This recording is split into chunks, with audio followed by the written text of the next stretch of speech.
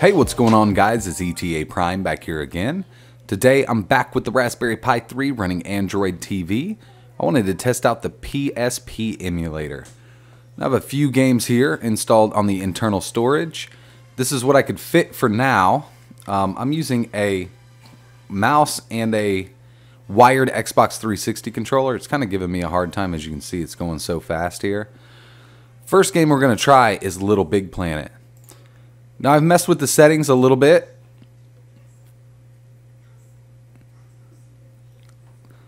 Let's load this. I have a load state here. Okay. Let me turn the...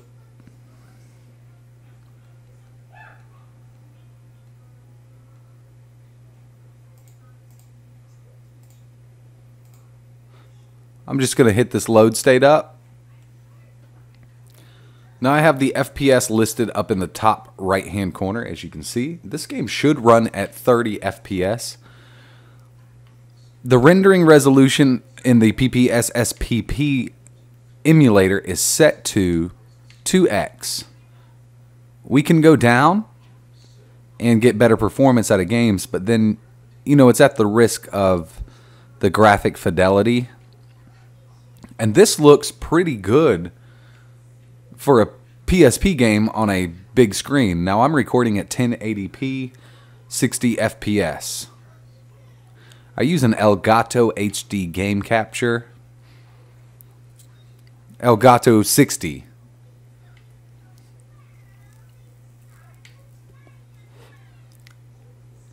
But I am surprised that it's running this well. We could definitely probably get full speed. We're only a few frames off by lowering the resolution. I'm going to get through this. We'll go to the first stage, and if it's not looking too good, you know, the frames per second, we will try to lower the resolution. Now this build is far from done. This was provided by Geek Till It Hurts. There's a link in the description. I also have a link to a video tutorial on how to install. So Kodi works great on this build also. I installed Eris Wizard, and I actually, all night long I left it running, and I had no problem. I woke up this morning, it was still on, still working.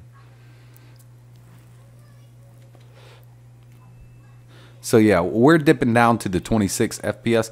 Now this is still playable, and I know some will argue, but when we get to this first stage coming up, it can get a little harder on the CPU and GPU. I'm going to skip on over to the first stage here. So we're going to the first level now. And this is where we will see if we... Yeah, we're at 16 FPS. So it has definitely dropped. Now we can do a resolution drop by clicking exit to the menu, go to settings. We're going to go to rendering resolution and turn it to 1. Now this will scale down the graphics, but it's definitely a lot faster, and it will be playable at this frame rate. 25 to 30 FPS is decent for this game here. It's not that, you know, it's not a super fast-paced game, so, but you do have the drop in resolution, so he looks a lot, you know, you can see the lines a lot more. Now you can scale the screen down, but you won't have a full screen view, and it should look better by dropping the, you know, the size of the screen. It'll make it look a little cleaner. But for this test here, I'm just going to be running through this at the lowest resolution we have, which is 1x PSP. But I gotta say, I'm actually very impressed that it's running within Android on the Raspberry Pi 3. I'm surprised that it even launched. Now I have tried a lot of games, Google Play games, newer games, and really nothing will launch because there is no Google Play services installed. And it's not as simple as installing the Google Play Store anymore. You have to download gaps and flash gaps to your system folder. It's not like old Android where you were able to just install the Google Play application and have Google Play access. There's Google services and everything that need to be installed for certain games to work. So this is running very, very well.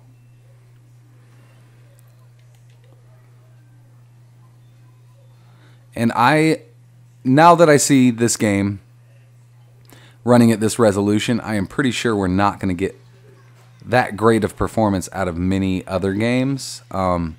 This is one of the best performers on the PSP emulator, so let's back out and we're going to try Tekken. But before I do, I'm just going to go back to 2x times and we will start Tekken Dark Resurrection. Now, I'm pretty sure we will not be able to play this at full speed, but I'm going to try it anyway.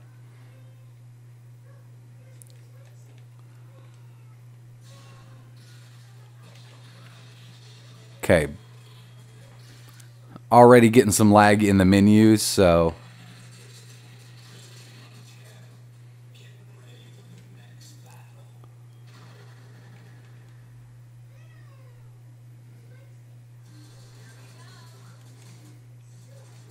yeah, most definitely not going to be playable. Whoa. What the heck happened? Ah! Something's freaking out. Okay, let me try this again.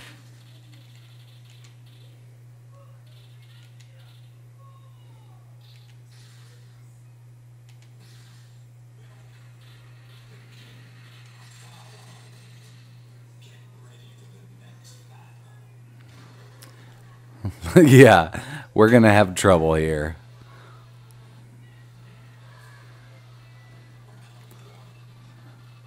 A lot of shaking going on screen. And we're at 30 FPS. Let's turn the res down on this game also, just to see how it runs at 1x PSP. Not much of a improvement at all. We got a 4-frame improvement. This game is a harder game to run on a PSP emulator. Now, it's nothing like God of War. God of War is just crazy hard to run. I'm not even going to try it because I know it won't work. So, I can guarantee you it will not play half decent on this. Now I'm going to go back. I'm going to install my Kingdom Hearts and we'll try Kingdom Hearts. Let's try Kingdom Hearts now. I'm going to leave the resolution down because I know we're going to need it. Fast forward all this for you and we'll get right into some gameplay.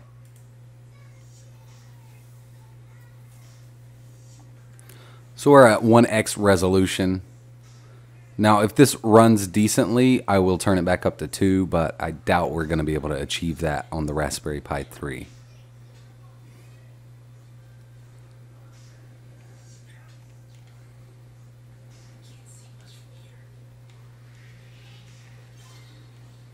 Yeah, we're already at 23, so I mean, it was worth a try, guys. You know, you never know.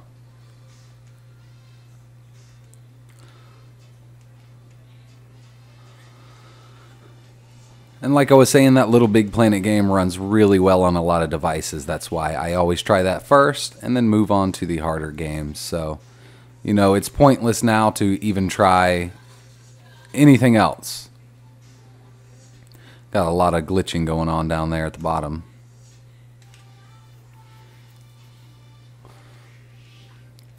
So I know that the PPSPP Emulator used to have an option to make the screen smaller, and it sped up the game tremendously. So what I'm going to do is just try this. I'm not sure if the setting will still work to speed games up, but since we're having such trouble with this, I will display layer editor, manual scaling, move, and we'll just bring it down, center it up, back, continue. Okay, so it didn't take my screen down. So let's try resize here. Okay, back, continue. Nope, something's up with the setting, and it's probably manual scaling, auto scaling. It's probably due to just the Raspberry Pi itself. So I was hoping that would work. We're at 20 FPS. It'll be unplayable at 20 frames per second. You can see we got so much slowdown, so get a blitz attack going.